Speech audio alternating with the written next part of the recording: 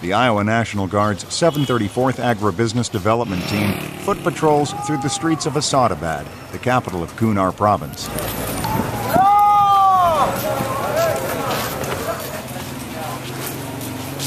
The ADT is making its way through town to the canal that runs through this city and beyond for several miles.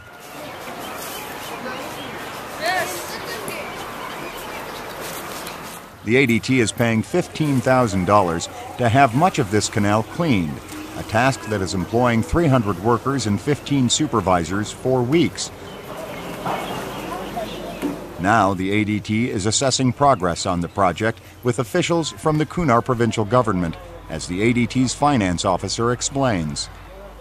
We're just validating that they are indeed doing some hard work. There's a lot of sediment that's been lifted out of the canal and put on the sides here, and we're talking with the irrigation director. He's accompanying us and explaining their method, why they do things the way they do, and just kind of doing an overall review of the work that's being done. And this canal is vital to the people of Kunar Province.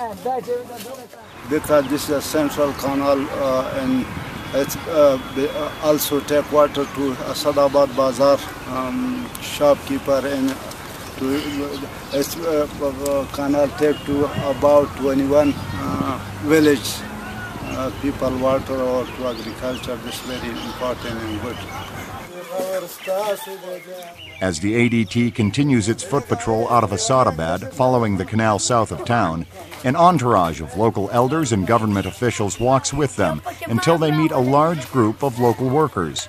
And the ADT's hydrologist is convinced the team is getting its money's worth. I believe we are. I really are. When you look at this dirt up and down this canal, these guys are doing this by hand. They've done a great job so far.